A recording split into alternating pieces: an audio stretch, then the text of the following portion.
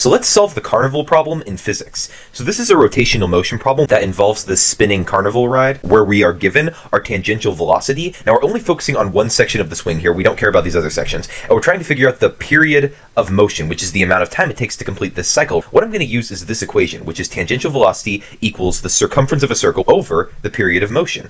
Now notice right here how the length of this rope is acting as the radius of our circle. And take these values and plug them in for the radius and tangential velocity. And notice that I'm keeping units on these numbers here, because I want you to focus on what happens. What I'm going to do is I'm going to take this 2 pi times 25 meters, and I'm going to simplify this, and then I'm going to take the period and multiply it on both sides. They'll get the periods to cancel, giving me this equation right here. Now I'm going to take this 15 meters per second and divide it by both sides, the equation, giving me this equation. Now I can take this fraction right here and flip it and bring it to the top. That'll give me something that looks like this.